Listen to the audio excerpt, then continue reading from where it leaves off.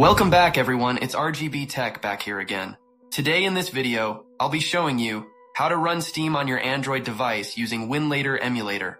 Finally, the Winlator Glibc developer has achieved a significant breakthrough in Windows emulation for Android. Steam, Epic Games, and others will soon be operational on Winlator Glibc. I will now guide you through the complete setup process to get Steam running on your Android device. Alright, simply scroll down to Assets and download Winlator Core Fonts pack file. And in this video, we are using the latest Winlator CMOD Glibc version, which we already covered in our recent video. Alright, now after downloading the Winlator Core Font file, so it's in zip extension, so you need to extract the file. Here I'll extract it to the download folder. So these are very important in order to fix Steam things. Now I'll close all. Here I already installed Winlator application, so open it. Allow permissions.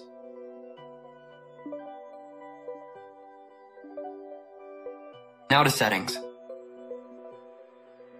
Set box 64 version to 0.3.1, or if you are using 8 Gen 2 device, then choose this.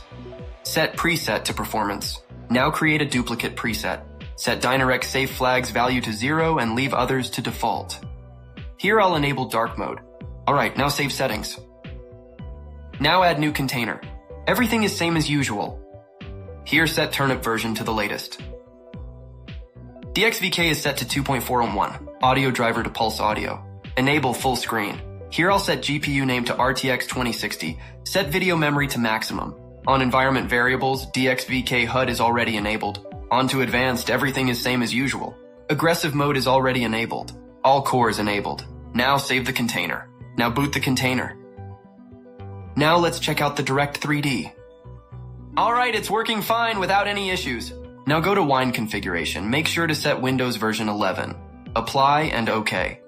Now here you need to set up the Winlator core packages. So these are the files which we extracted in the very beginning. Open contents. So here you need to copy these contents to the Z directory. Simply I'll copy. And paste it to the Z directory.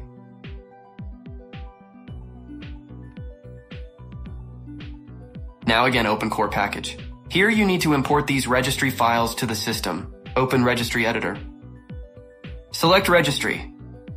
Import registry files. So you need to import these 3 registry files.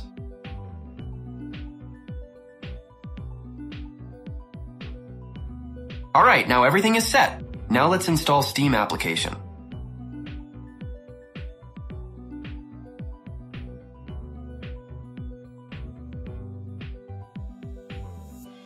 Alright, it starts to update some files.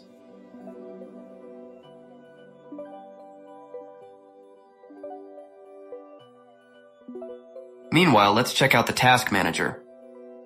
So as you guys can see, the Steam services got started and its core services. Alright, and there we go.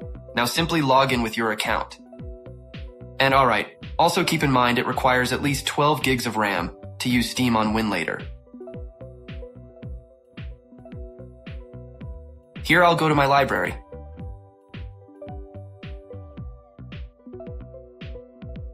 Let's check out Black Myth Wukong. So, here I already copied this game to phone storage path. But still I'm getting error and it's failed to initialize. But at least let's test out its benchmark tool. Right now it's downloading.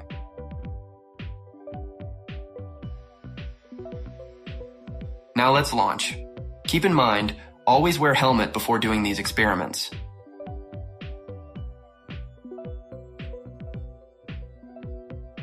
Oh, it's not working.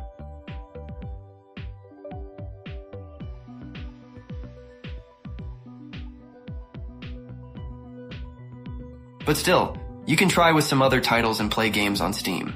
Don't expect very huge titles because it's already utilizing more than 10 gigs of RAM. Now it's time to test Epic Games Launcher. Simply install the setup.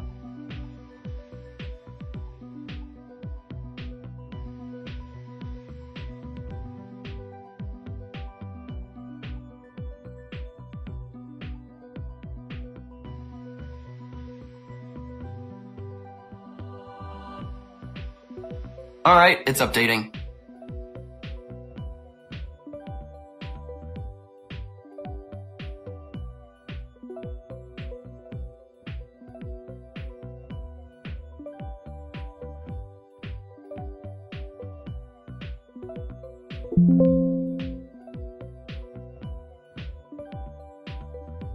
And good thing is that it's a quite amazing method to play Run Steam on our Android devices, so do let me know in the comments section. Also subscribe to our channel for more. Thanks for watching, and I'll see you in the next one.